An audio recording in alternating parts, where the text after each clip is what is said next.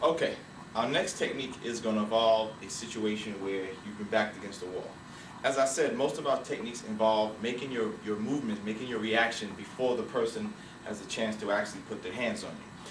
But for the benefit of those who have different reaction times, we're also going to include techniques where, for whatever reason, the person was quicker than you or you reacted too slow and they were able to put their hands on you. So that way you can learn how to react from both situations. Okay, so again, this situation's here, you've been backed against the wall and the person has you with a chokehold, and this is the technique that can be applied. Okay, here we go.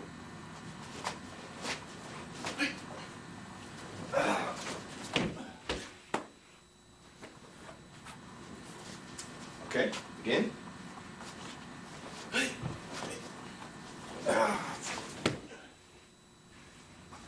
One more time.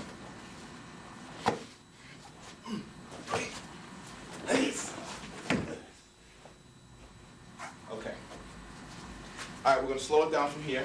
So again, the person was able to get their choke grip around you. Okay? Now, ladies, remember, you got to react quickly. Don't sit there. Don't hesitate. You see, don't start to wonder what's going on. Make your reaction. Time is essential, so you got to react as soon as possible. So as soon as that grip is made, you got to go to action. Again, as we mentioned, that the soft tissue. So a quick shock to the face, right? Shock to the face, then to the groin.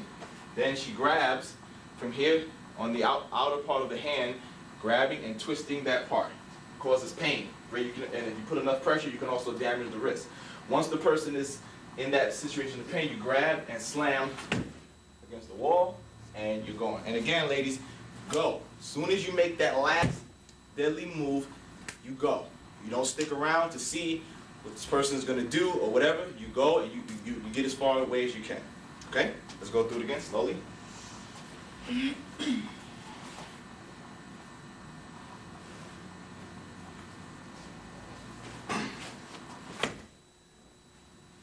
Okay?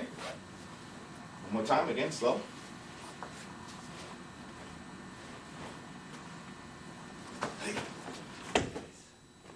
Alright? Again, that first move is your opening. That's your first move, that shock move.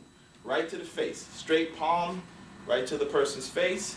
Then from there, shocking to the groin. As you know, every man pretty much is weak in that area. So from there, once those are the things that we call to loosen the person up. Put them in a state where they're more, for your benefit, more able for you to make your move that you need to make. So you loosen him up to the face, to the groin. You take his mind off of what he's doing. You take his mind off of the grip that he has by quickly shocking there, causing immediate pain. Then, again, grabbing the outer edge of the hand and twisting that part. Of course, the more pressure you put on it, you can actually cause a great deal of damage and injury to the person's wrist area. Okay? Once he's in that state of pain, you quickly grab, slam against the wall, and you get out of there. We're going to go through one more time, slowly.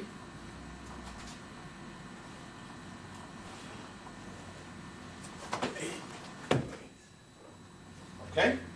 All right, so now we're going to go through it in a more moderate fashion. Slowly, some slow to moderate fashion, and then we'll do it one more time in the normal speed. Okay, so we're just going to go through it in a moderate fashion. Ready?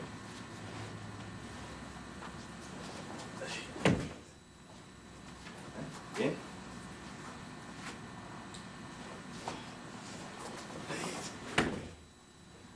Okay, and now we're going to put it right in the more realistic fashion. Here we go. Nice. One more time.